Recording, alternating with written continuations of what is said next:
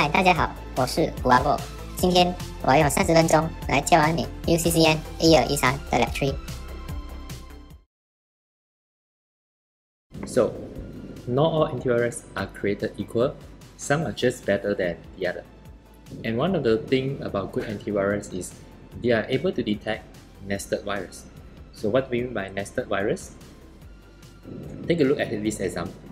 So let's say an antivirus is able to detect this as a virus because it recognizes the pattern of this bird. And if I added this virus into a container like this, and now this is what the antivirus sees. It is no longer the bird that they used to recognize. So in some cases, the antivirus might not be able to detect that there's a virus that is currently being contained inside this container.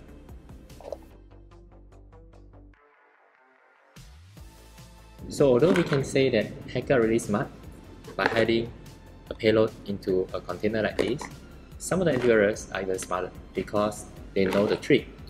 So for some good antivirus, while they are doing the scan, they would actually unzip like this to recover the payload in a zip file before they scan this payload with the virus signature file.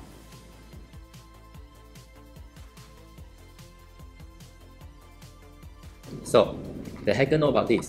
Some antivirus would unpack the zip file before scanning for the virus signature. So what do? They take the zip file containing the virus where they're expecting the antivirus to unpack and put it into another zip file like this. And now this becomes even more difficult to be detected because the antivirus will have to unpack once to get this one, unpack twice before it can finally scan that there is a virus contained in this zip file. Now, to download the 3 virus files, it is important that you should disable the antivirus that is currently running on the machines. And to do so, you have to look out for virus and threat protections under the second line. So in the section virus and threat protection settings, click on manage settings, and over here just turn everything off for now. Of course, don't forget to turn this back on after you are done with the example. Another thing that you will need to turn off will be the firewall. So on the search bar, type firewall. When you see this check firewall status, press enter, and you should see the current firewall setting, which should be running, shown in green. So what you want to do now is to turn off, so that when you download this virus file, your machine will not delete it straight away. So over here, we have a similar example. I have a virus file named eicar.com, and I take this virus file and zip it into eicar.zip, and taking the zip file that contains the original virus, I further zip it again into eicar2.zip.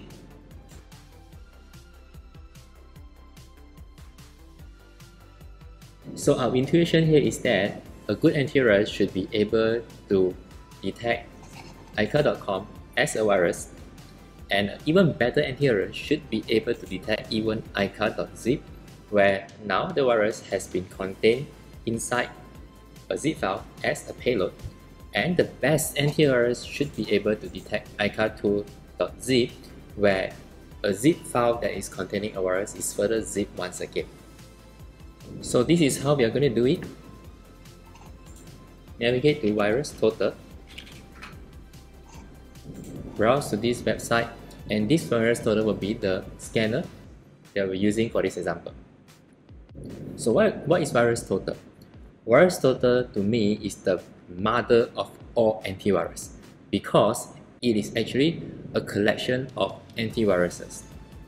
So instead of trying one antivirus at a time, one by one, to see whether it is able to detect the viruses, we use Virus Total. To do so, you simply take the virus file that we are trying to scan and drag it like this. So in a while, you can see that these are the scan results. It is already out. As you can see here, it is actually a collection of all popular antiviruses and all the results, the scan results from all these antiviruses. So the first reason we want to use virus total is we do not have to try each of the antivirus individually to see whether they are able to detect Eicar.com. So now, taking a look at the result, you're going to get two kinds of results, either in red or in green. Now, when you see it is in green, it means it is undetected. Now, taking CMC as the example, this means that this antivirus doesn't detect Eicar.com as a virus, which means that this virus goes undetected. So that's not a good thing. On another end, if you get a red result, it means that this antivirus is able to tell that this is actually a virus, which is a good sign. Now, why do you have the line that says this is not a virus? Okay, this is here because most popular antivirus these days know Eicar.com is not a real virus. Eicar.com is just it's like a fake virus where we created for testing purposes and education purposes. So most of the AV right now is able to know that although it has the definition of a virus, the signature looks like a virus, but it is not a real virus that can actually harm your machine. So to finish this exercise, you simply have to repeat the scan with the other two files. So we have done with Eicar.com. The next one you would like to try would be Eicar.zip. So drag and drop, and in a while you will see all the scan result is already out. So over here, you are starting to see there are more antivirus that is not able to detect this Eicar.com within a zip as a virus file. So there are more undetected going on here. And finally, we repeat the same thing with the last file here, which is Eicar2.zip. So this is the boss file, and let's drag this into the virus total. Now we take a look at the result here. You should see most of the popular AV is still able to tell that this is a zip within a zip that contains a virus, but now you can see there is actually even more antivirus that is not able to tell apart that this zip within a zip actually contains a virus file. So you have more green color here, which is actually not a good sign. Now I think it's a bit counterintuitive, like normally when we see green, it is a good sign, but over here, it is the other way around. So if you see a red, it is a good sign because that means your antivirus is able to detect that there is a virus coming in to your machine.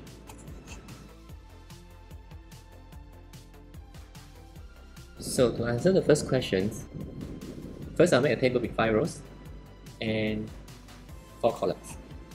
So the first column would be for the choice of antivirus that you are comparing for this example. So you're free to choose any 5 antivirus, which means that you can randomly pick any 5 of them from this screen. So for example, let's say if you go with AdAware, Alibaba, the first 5, Akabit, Awas, and Avira. So you want to write the name of the antivirus down. So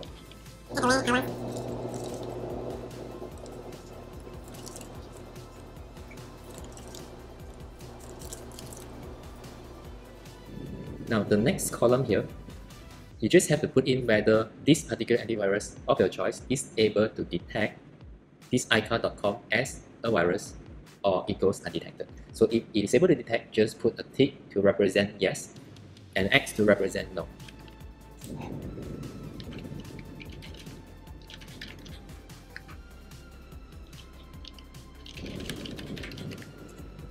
So for the first column, it is for Eicar.com. So we simply repeat what we have done earlier. Drag the Eicar.com into virus total, and once you got the result, you can simply copy it in. So for our case, all of our antivirus of choice is actually able to detect that this Eicar.com is a virus, although they actually know that this is a fake virus for testing and education purpose. So you put tick for all of them, which means they are able to detect. Then we repeat the exercise by scanning Eicar.zip, and again we can see all of them is able to detect. So we'll go back to the answer sheet and we put all as able to detect. And the last one would be Eicar2.zip. drag and drop, and yeah, you get all the answers here. And again, they are able to detect that this is actually a test virus.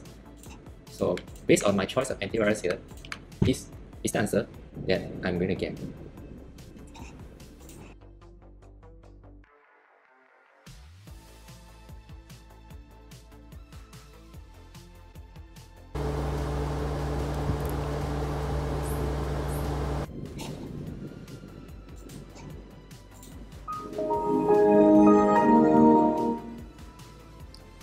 So we are in to your boyfriend machine, and the keylogger has already been installed here. So this is the keylogger that you're going to use for this example. And when you first started, it will look something like this. So of course, for you to start to capture the keystroke, every time a person types on the keyboard, click on Start Monitoring. Now of course, don't forget to hide this thing, otherwise your boyfriend will definitely know that you are spying on me. The boyfriend will say, "Hey, don't you trust me?" And that's not what you want. Now for the sake of the demonstration, I will not be hiding this keylogger. Now let's imagine that this notepad file is actually your Facebook Messenger and your boy has been chatting on the Messenger. So for example, he said, "Happy tonight, I'll pick you up." Okay, this is just an example. It is not based on any true story. When your boy is done with all the chatting and when he leaves his PC unattended, that's where you can go back and unhide the keylogger, and you can actually see all the logs of all the characters that he has typed into the machine earlier. So in our case, you can actually see that keylogger even capture all the shift, control, alternate buttons, and of course his exact own words, "Happy tonight, I'll pick you up." And that is how you catch a cheating boyfriend.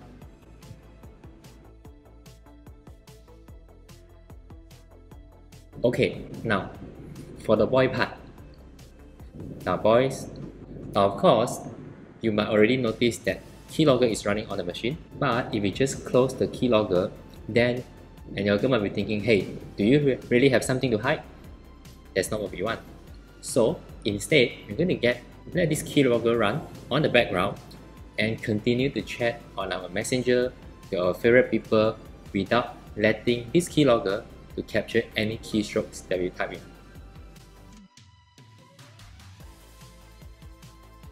So method number 1, we can simply type out all the alphabets from A to Z,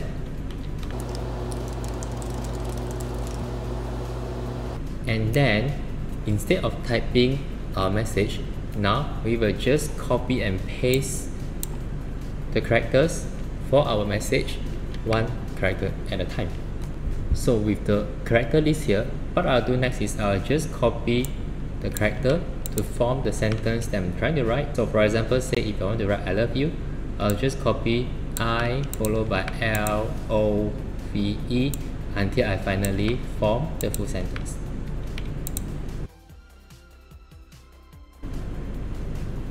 So if you go back to Keylogger and try to look at the log that we have, in fact you'll get quite a number of logs, but none of them will actually reveal the characters that we have just copy and paste. Instead, what you actually see are just all the keystroke of Ctrl+C, Ctrl+V, Ctrl+C and Ctrl+V, which is not going to reveal our messages.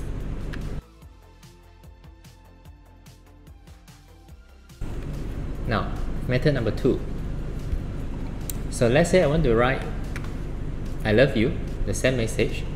Click on Start Monitoring, and instead of typing my message up exactly as I want it to be, I'll just type it randomly in a random order with a lot of random characters like this.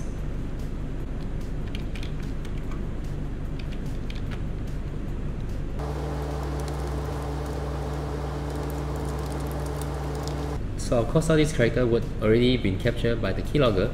That's fine. because that is not our messages. So what I do now is I'll erase all the characters that is not supposed to be part of the original message.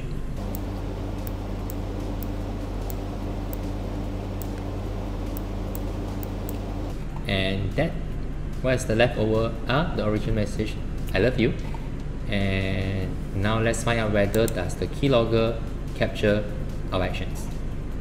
So when you go back to the keylogger, there is in fact only one log file, and in this case, although you have all the sequence of backspace, things like that, you wouldn't be able to figure out exactly what are the characters that I have deleted, because it doesn't capture our mouse cursor selections and the cursor positions.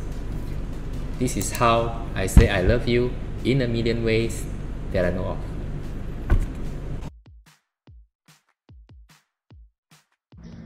BB， 你是不是不爱我了？是不是你喜欢上新的？你告诉我，我不管。傻瓜，你是我的全世界。可是讲出来了，你可以不要 keylogger 我吗？ So over here, this is the virtualization architecture. So if you are familiar with VMware or VirtualBox, stuff like that, then in fact, each VM that is built and run on the VirtualBox is considered as a sandbox. This diagram shows that you actually have 3 boxes that are running. So you have one on the left, one on the middle, and one on the right. As you can see, each of the box has their own OS, and we call this as a guest OS, meaning that for each of these boxes, you could be running Windows 10 on one, Linux on the other one, and a Mac OS on the third one. And then you have all the X for every box, depending on what you're trying to do with the box. So let's say the box on the right got hacked. Now, what the hacker does is it gets into this box through some open ports that are vulnerable, and then try to delete the whole user directory. So which means that this bot is now compromised and affected to a stage where it is no longer usable and working. So all the damage that happened here will not affect the box on the middle and on the left, because what happened in the box stays within that box itself. Okay, now I'm going to demonstrate the concept of sandboxing by showing you that when I create a file on a sandbox, the new file that I created will not appear on the real operating system. For that, I'm going to use this sandbox here, and once you run Sandboxie, look at the bottom right corner, right click on the Sandboxie icon, go to default box, and you want to choose Run Window Explorer.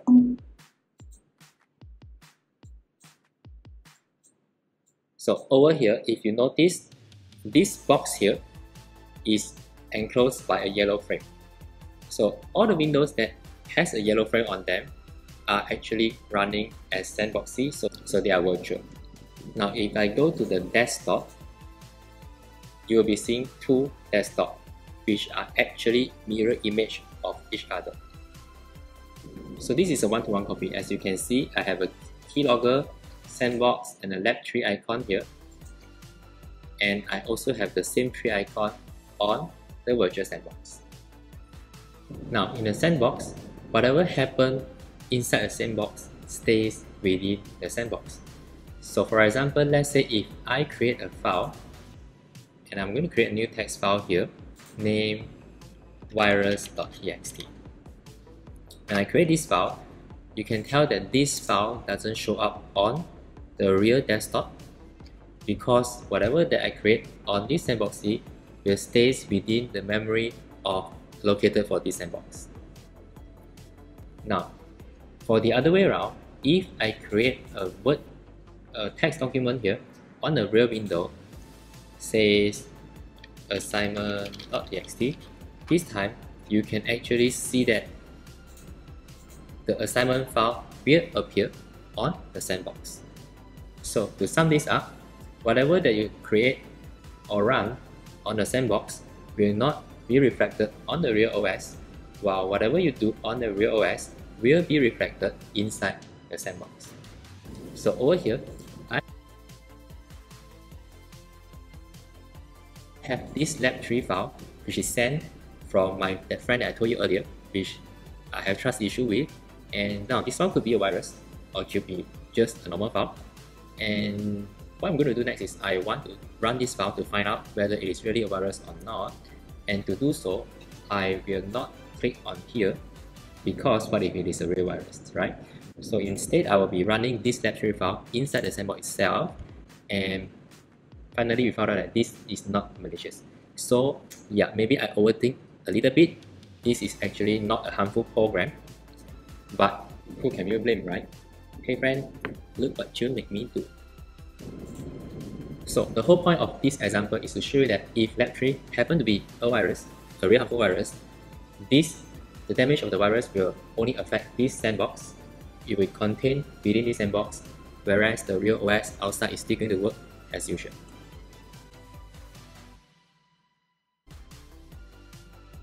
Okay, now let's talk about VNC. VNC is the remote login software where you can use to connect from a client to a server, which could be far away from you right now, so that you can log in to perform some remote tasks, and you don't really have to be physically there to do so. Now, of course, we have learned about many kinds of remote login. We started with Telnet and SSH, and both of them are actually command-based, which means that although you can get in to a server, you still need to know what are the commands that you should be typing to do certain things on the server. Now, in this example, we're going to show you VNC, where it is actually a UI-based remote login. Okay, now I'm going to show you how VNC works. So, of course, for every remote login, you need to have a client and a server. So the server will be the machines that you are trying to connect into to perform some remote tasks. So on the client side, which in this case will be your local machines, you need to have VNC Viewer. And if you have already installed that, you can simply search for VNC Viewer.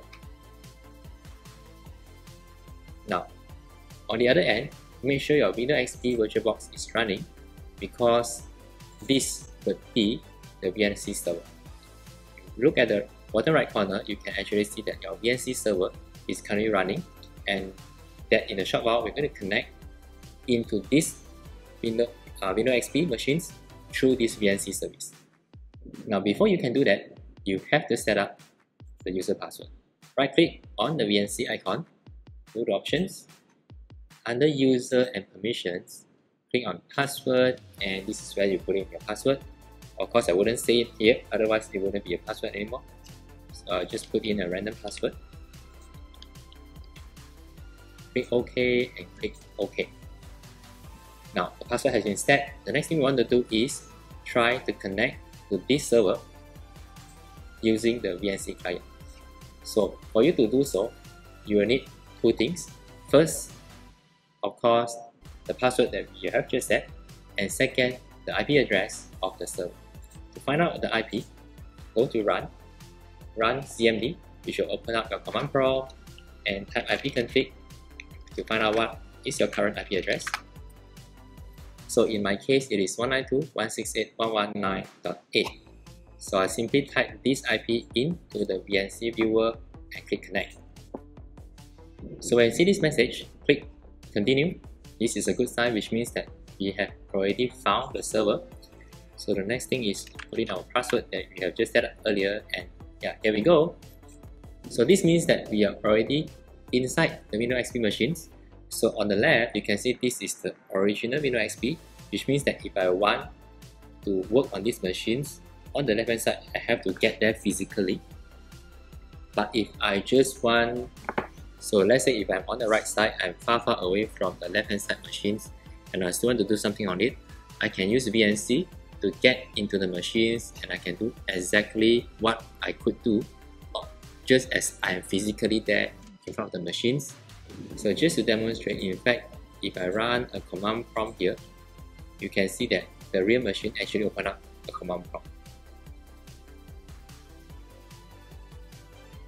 So the next thing, how do I kick this user out? Let's say the right hand side is your boyfriend, the left hand side is you. So your boyfriend connect into your hub, but he forget your anniversary. So now I'm going to kick this guy out. He forget my anniversary. How can I forgive him for something like that? How do you kick him out? It is as simple as turning on your firewall.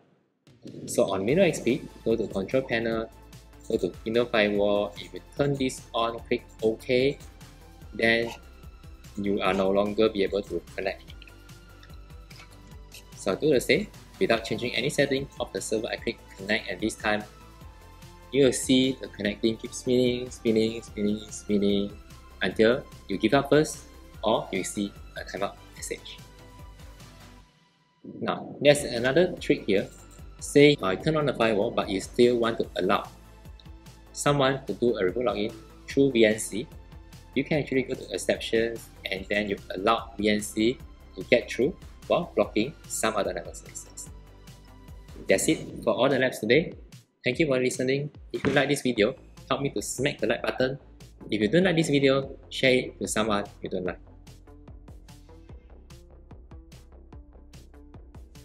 Of course, this is going to go on forever and ever. Like when hacker put a virus into a container, and now the antivirus know how to unpack. So the hacker now put it into another container, and now the antivirus know that it has to unpack twice. So the hacker put it into the third container, and now the antivirus know that it has to unpack 3 times. And then it's going to go on forever and forever until, and if I continue in this way, then this video is going to be 10 hours long. Now in some rare cases where you encounter any issues with the connections, you might want to try to change the port. So for example, let's say you try to connect and you are sure that the IP is already correct. Go to options, under connections here, you should change this default 5900 to some other numbers. So let's say I change this to 1, 2, 3, 4, 5. Okay. So press OK, and you do the same thing on the VNC viewer. Type in the IP address, and this time you want to add a double colon followed by the port number, because we are not longer using the default port. So this time we have to specify the new port number. Click connect, and you should be able to get in the same way we did earlier. So this is only for those who are having issues connecting to the server, although all the IP settings is already correct. And the main reason is because it could be that the port number 5900 that is supposed to be used by the VNC server has been used up by some other programs running in the background.